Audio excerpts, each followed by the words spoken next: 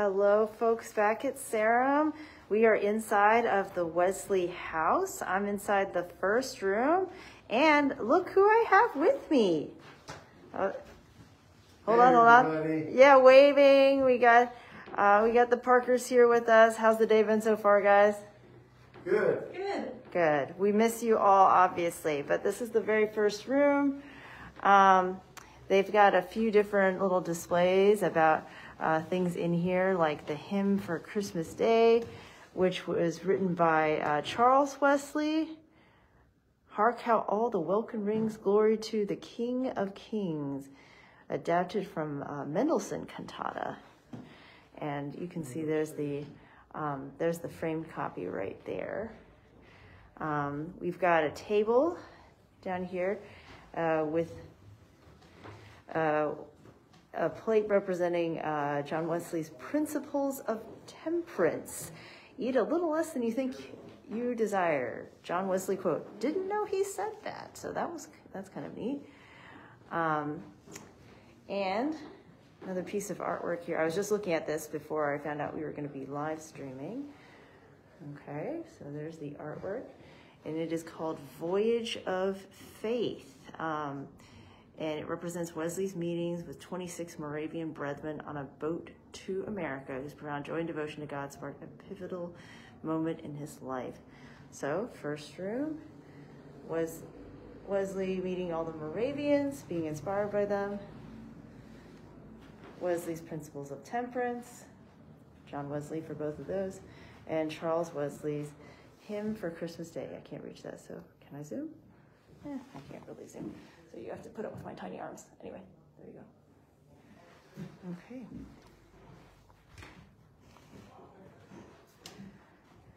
Room next to the one we were just in. This is the back parlor where John Wesley sat and discussed issues with friends and visiting preachers. And Ben is saying hello, or he will be after I attempt to let him in. Oh, I almost fell down a step. Don't be alarmed. This is the part where I go, how do I... See if somebody can let us in? Yes, because I can't figure out the door. Okay, stand by, friends. I need to figure out how to let people in. Let me see if I can find the folks that were here. So, just saw 2 rooms in the downstairs level. Hey, have you guys seen our tour guide? We have friends that have showed up at the door and they're trying to get in. Well, Dana, have y'all seen this? The tour guide? I knew what a tour guide. I think I'm not sure. He went out here. We'll see, because he was. Yeah, here he is. Okay. Somebody showed up. Yes, let me go open the door. Thank you so much. Oh, that's the next group. Okay, we're almost finished. We're going Well, it might not be the full next group. I just know that it was Ben. Oh, okay. Okay. Well, friends, we're on the 2nd floor now. It's hard to pass people on these stairs, especially where they've been. We've got a few more artifacts and artistic representations. There's a standing on knowledge, which represents the prayer books that John Wesley acquired throughout his travels. That is back there. We also have a mock Bible with a portrait of John Wesley that was inspired by the quote, "In all cases, the church is to be judged by the scripture, not the scripture by the church." Get a little bit more on that. Okay.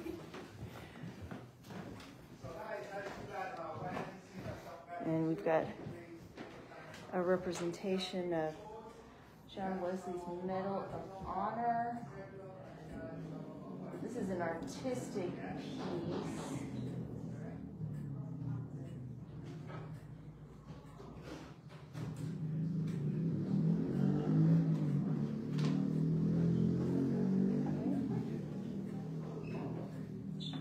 Oh, and I have just discovered some more information. So they tell us about the clergyman outfit, which you guys can see here. We've got the stock and pendant band. That's the thing that looks kind of like a bow up at the neck. The gown, obviously, which looks like our modern robes. The shoes should be around here somewhere. I'm not quite sure where, but they look like this. And there's a three-cornered hat. I don't know if you guys can see it in the chair over there. There's also drawers and breeches. So drawers are worn under the breeches. Okay.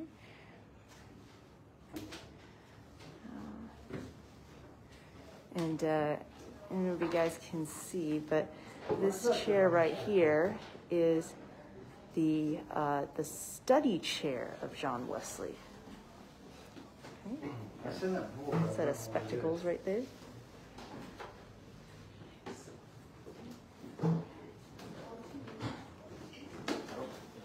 And this, sorry, I just whipped around. This is the study. Okay.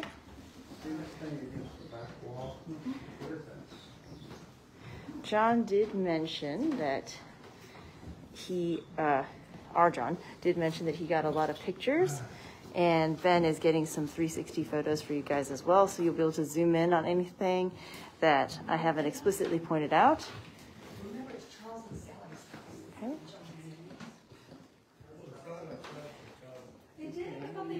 One more slide.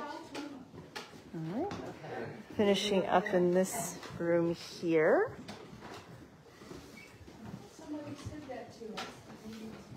I can't believe John Wesley didn't have the collected works of John Wesley.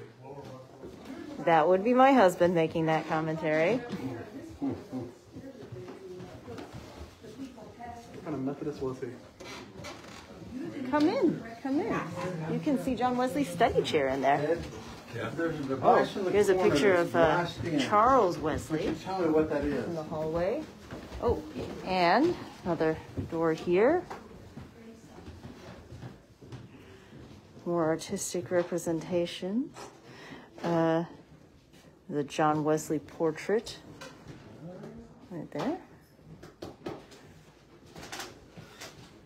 think that says S. Wesley's for Susanna.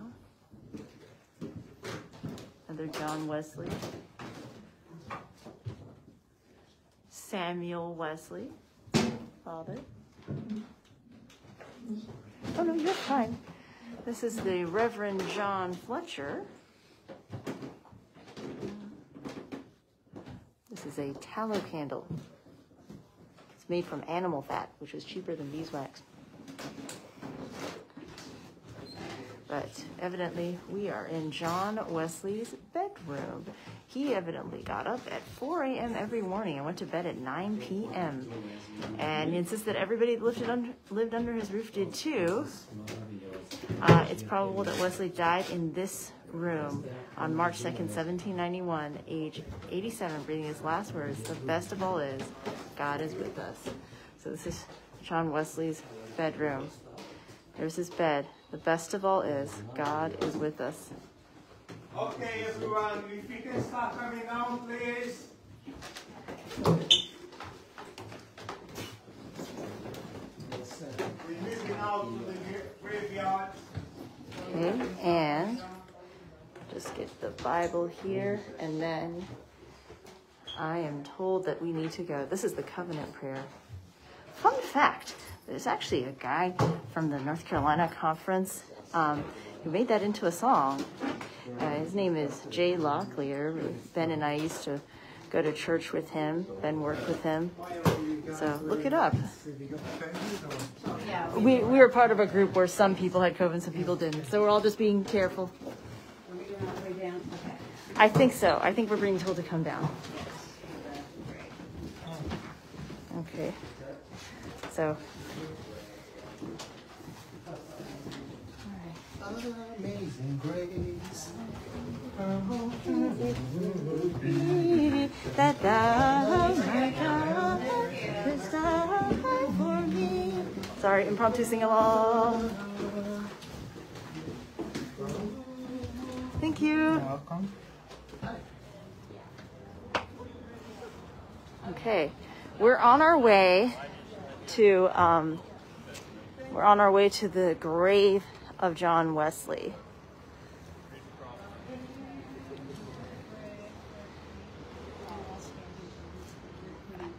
Okay, yes, we've lost a few members of our group, and so I think we're just gathering around the Wesley statue, which this is the back of. I posted in the chat for you guys. And there are a number of pictures that John has taken, which will be arriving in this chat. There are a number of pictures that Ben has taken, which will be part of that shared album that you guys have seen, or you guys. That can handle not somebody that's in autograph pen or something. Someone that needs to smile or laugh. You saw the phone chapter. You can proceed outside to the back. That's my speciality. Okay. Oh, so we went there with our guide. Yes. All right. We got some direction from Steve that we should go inside and through the chapel to see the grave. So, yes. And we're here to see the grave. Little Foundry Chapel? No. That's where. Well, yes and no. I spent a good deal of time with this Did you grave. go to the ground? Well, you do. I mean, that's Okay. good. So the grave is this way? as well? Yes. Yeah. Nobody else was Okay. there, so it was like, The first time that I saw his grave, I was, Hey, Parkers. I was such a nerd. it was a moment. I think we're going through this way. I was here on Tuesday. I think we're going through this way. Anyway, it's a long conversation. Sorry, I'm yelling, guys. But I had the morning, I had the entire back here by myself, but I just sat there and was like, That's how I felt. I was like, oh, no one's back here? This is a lot. So I sat down and then it was like, well, I know, and it just, And look who else is out and about. Yep, I was going to say, it's good. It's good we got Janine and Martin online. And look at Paul, all upright and telling people. Yeah. We're about to take him to the grave. One question, how do we get to the grave? Just a second. What's the rest of the second? Oh, never mind. I didn't realize he was behind. Group, When please. you're way to the grave, make sure you stop at the Foundry Chapel. Okay. Which is just up the stairs in the hall there. And that's includes the original Foundry benches that were at the first Methodist. Excuse gallery, will be Wow. And then just outside and around to the back is the tomb. Beautiful. Thank you, Paul. Okay, while I'm waiting for Dan, I got a question here. Let me find it. I should have one ask. Shucks. Okay.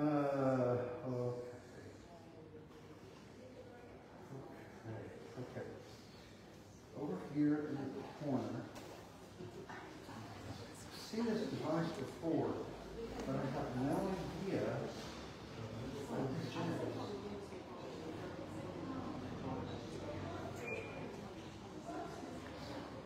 Oh, were you talking about, Well, that was the guess of the two or three of us that were just observing and wondering.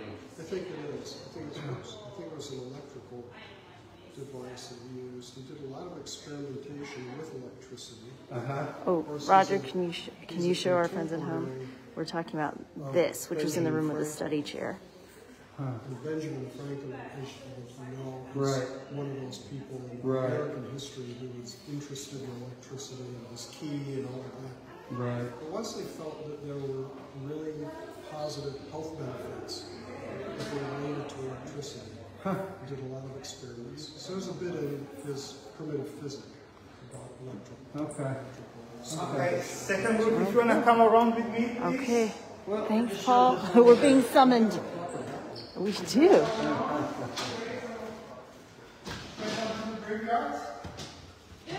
Okay. These are the steps here. Oh, okay. So we're gonna. take you all around to the grave first. You might really get. This is the Foundry Chapel, Yes, straight down. and sorry, we'll just do a quick video and we'll be right down. This is the Foundry Chapel, which has the original benches of this chapel. So the very first Methodists sat in these benches right here.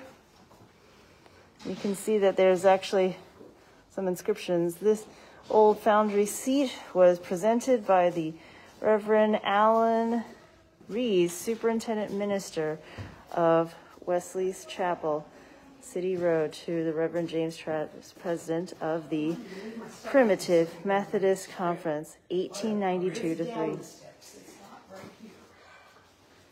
So,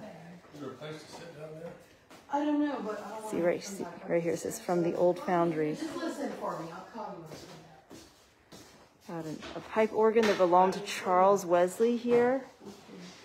Bible, baptismal font. Another Bible. Kneeling rail. And, some covenants. And now we're going to go, we got a little bit of stained glass here. And now we're going to go outside to the grave. Thank you for your patience.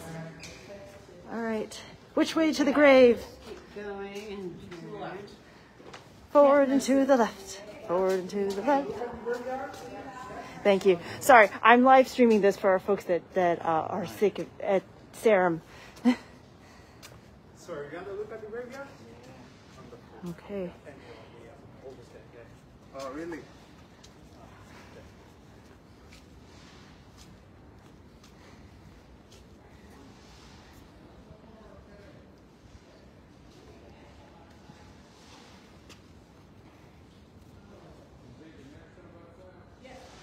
And this is me going, which one is it?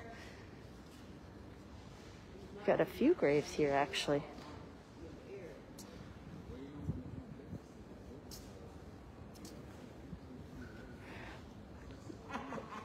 Keep going? Okay. I'm being told to keep going. This is a graveyard for a few different people. And Mother Teresa. I think I found it. So in case you didn't get a good view, this is the graveyard that we're in. There's two gentlemen over there. Have been super, super helpful for us, telling us where to go and what to see. And here it is, guys.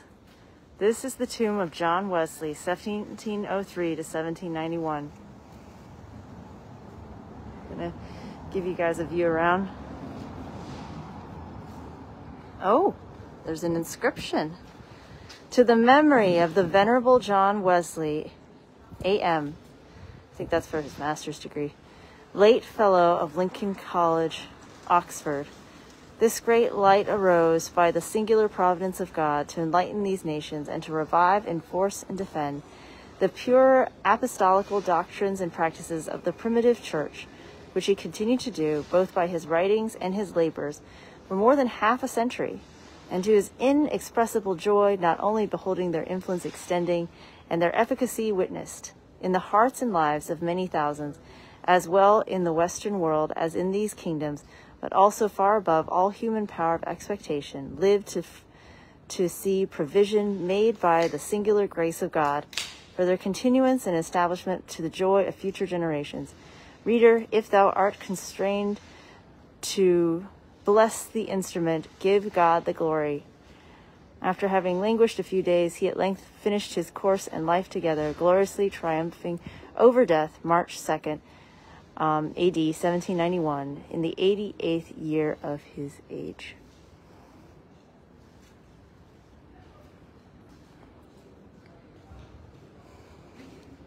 Also, Mrs. Martha Hall, sister of John Wesley, buried here 1706 to 1791.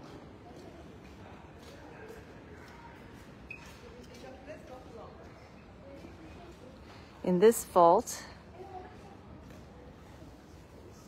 with the remains of the Reverend Mr. Wesley, are deposited those of the following ministers. Okay, so this is a shared grave. Mr. Duncan Wright, Reverend John Richardson, Mr. John Merlin, Reverend Walter Griffith, and Reverend Thomas Olivers, corrector of the press of Mr. Wesley, author of the hymn "The God of Abraham Praise," and the tune called Helmsley. So, fun fact. But yeah, guys, this is, as they say, the grateful record of the place made sacred by the mortal remains of the venerable and apostolic Wesley, first erected AD 1791. Yay for being taught how to read Roman numerals. And I think we're going to the back to the chapel now, and this is the back of it. You might recognize the stained glass.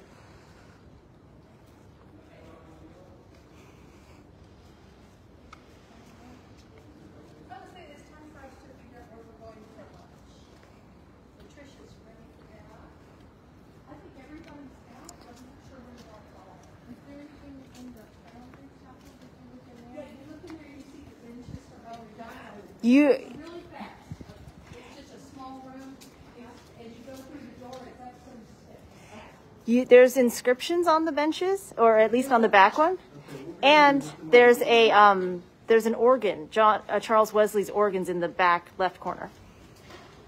Sure enough, Dana. Okay, guys, I'm going to take you back into the chapel. And there's you two. And I'm just going to do one little walkabout before we're doing lunch. So this is the main chapel, and I think that the feed might have cut out a little bit earlier when Paul was talking, but he was talking about how ornate this chapel is compared to what was originally here. Ship masts donated by King George, and so it was much simpler before you got all of this marble. One thing to remember is that Methodism wasn't a big church when it started, and in fact, like this pulpit, Paul was saying, this is really just a preaching house. So you just came here to hear. You didn't necessarily come here for sacraments. That took place at the Anglican churches. But yeah, sorry, almost forgot a little bit more. So all these busts and things weren't here. Methodism has pretty humble roots, and that's important to remember. I think that humility in general is important to remember as a Christian. Sometimes history helps us remember back before all of this. But anyway, I think we're going to end here so I can catch up with this group for lunch, but thanks for joining. John will post pictures in the chat. Ben is posting stuff in the shared album for you guys to enjoy, especially for the museum downstairs. And yeah, I will message when we are back online for the Methodist walk, which Paul will be leading.